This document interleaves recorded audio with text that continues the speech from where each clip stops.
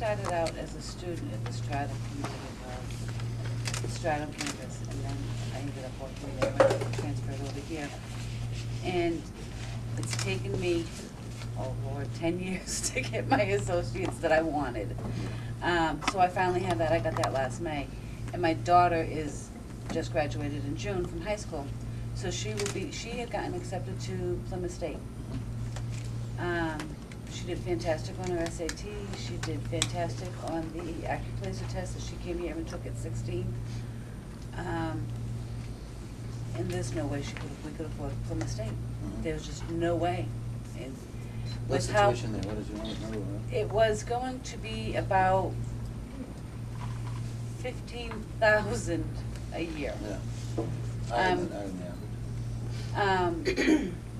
And because Plymouth State is so far from where we live, we would have no choice but her to be a resident. Yeah. So I talked to her, she's like, well, I can't do it because there's no way I can get enough financial aid to cover the cost of living there. Yeah. There's no way, the resources are not there. So I talked to her and I said, listen, go to the community college, pick one of them. Doesn't have to be Manchester, pick one, there's 7 of them. She says, yeah. I said, do your first 2 years. So we're completing her first 2 years, she's gonna save thousands of dollars. Yeah.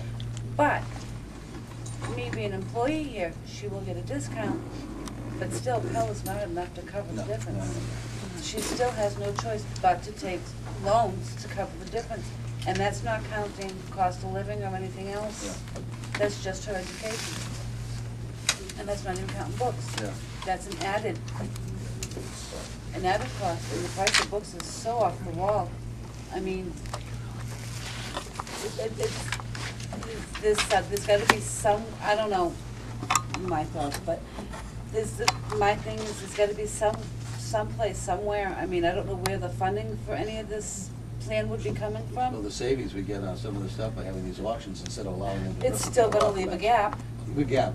It's still going to leave a gap, and that ultimately, any gaps that are left usually fall on the taxpayers. Well, we ought to take some of the different priorities, and there ought to be some things like the Iraq War and other things we so people don't have so much trouble passing that cost down. I agree with you there.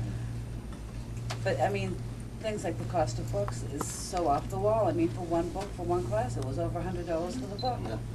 And if you go to sell it back to the bookstore or put it on eBay or wherever they're putting them now, I mean, you're offered $10 or $15 for a book that cost you for one semester that you haven't written in because you wanted to see if you could sell it back or something. And some of these, I mean, I was fortunate as far as my books go, but some of these students are spending all kinds of money on books and they don't have it. Yeah. And it's affecting their education and their choices for education. That's why I care about it. That's why we're here.